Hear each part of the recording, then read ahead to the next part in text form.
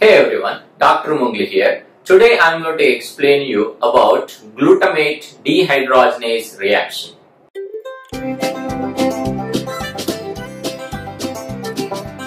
Now this glutamate dehydrogenase enzyme is very special in our body because this is the only enzyme in our body which can use NADP or NAD plus.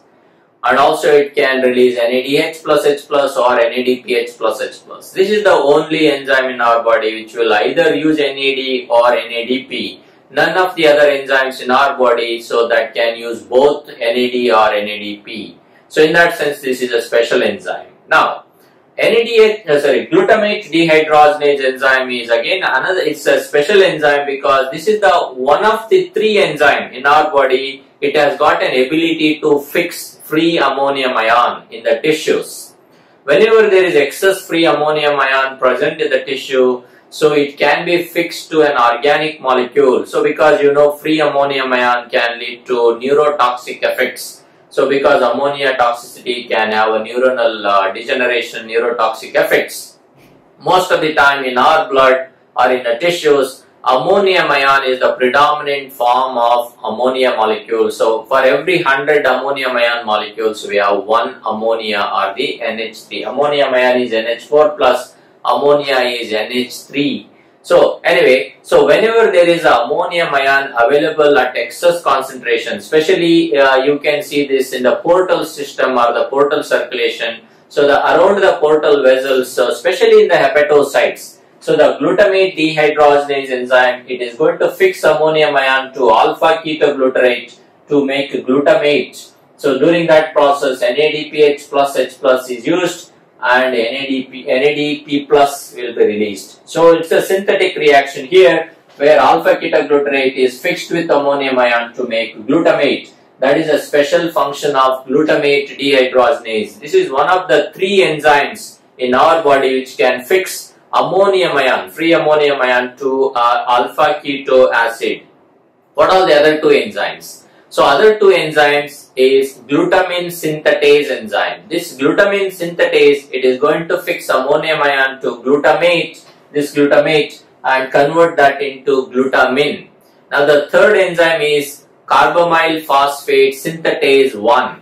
This carbamyl phosphate synthetase 1, it is present in the mitochondrial matrix and it is the very first enzyme in urea cycle where it is going to fix ammonium ion with the bicarbonate to make carbamyl phosphate. So that is one of the regulated enzyme in urea cycle. That means we have three enzymes that can fix ammonium ion to an organic molecule. One is glutamate dehydrogenase, second is glutamine synthetase, third is carbamyl phosphate synthetase 1.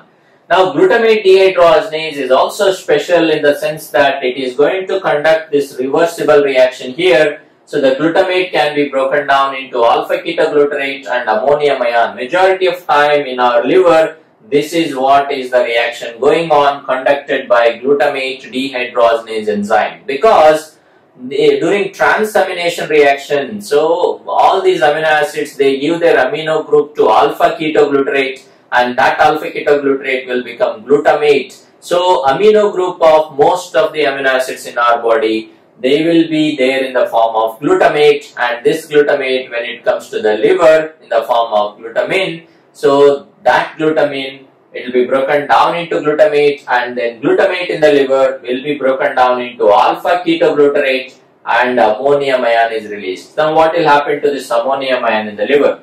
This ammonium ion, it will be taken into urea formation because urea cycle is there in the liver. So this is how amino group of all the amino acids in the peripheral tissues, they will come to the liver in the form of glutamate, and this glutamate will be broken down into alpha ketoglutarate and ammonium ion release. That means amino group nitrogen will be converted into urea in the liver.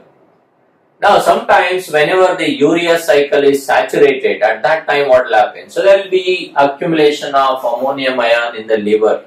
So during that process what happens, so this ammonium ion which is accumulated whenever urea cycle is saturated, accumulated ammonium ion in its toxic form. So there is a way to get rid of this ammonium ion. So what it does, So liver is going to fix this. This is glutamate dehydrogenase in the liver, same enzyme. It is going to fix this ammonium ion to alpha ketoglutarate, and that will become glutamate. And glutamate, furthermore, it will be converted into glutamine because it can take up one more ammonium ion that is elevated in the liver. That happens only when there is saturation in the urea cycle, or if there is too much of ammonia present in the liver, going beyond the capacity of urea cycle to neutralize it or to fix it. During that process, ammonium ion fixed to alpha ketoglutarate, and that will become glutamate. Glutamate is fixing one more ammonium ion, and that becomes glutamine. And liver is going to secrete this glutamine into the blood, and then it will go to the kidney. So kidney is going to break down glutamine into glutamate by glutaminase enzyme, and the glutamate furthermore is broken down into alpha ketoglutarate and ammonium ion. So during this process, ammonium ions that are released in the kidney, so basically they will be filtered into urine. So ammonium ion salt formation will be going on in the kidney. That's the way to get rid of protons from the renal tubules into the urine. So that's how glutamine is basically the excess ammonium ion that are present in the liver. They will be sent out of the liver in the form of glutamine. They will go to the kidney and they will be filtered into the urine. Now glutamine can also be taken up by intestine. So what intestine does with the glutamine? So intestine is going to use this glutamine for energy purpose. Glutamine is converted to glutamate into alpha ketoglutarate, and it is going to use that alpha ketoglutarate for energy purpose. And what it is going to do with the ammonium ion that is released during that process, that ammonium ion, it will be converted to urea. Note that liver intestine can also synthesize urea to a certain extent, but not like how much urea that is synthesized in the liver. So overall, our central enzyme here is glutamate dehydrogenase, which is catalyzing the reversible reaction. It breaks glutamate into alpha ketoglutarate. During that time, NAD is converted to NADH plus H plus, and if there is excess ammonium ion, it is going to fix this ammonium ion with alpha ketoglutarate and make glutamate. During that process, NADPH plus H plus is used and NADP is released. So this is all about glutamate dehydrogenase enzyme. So for transamination reaction, there is the link for that is there in the description below, and also it is appearing at the end of this video.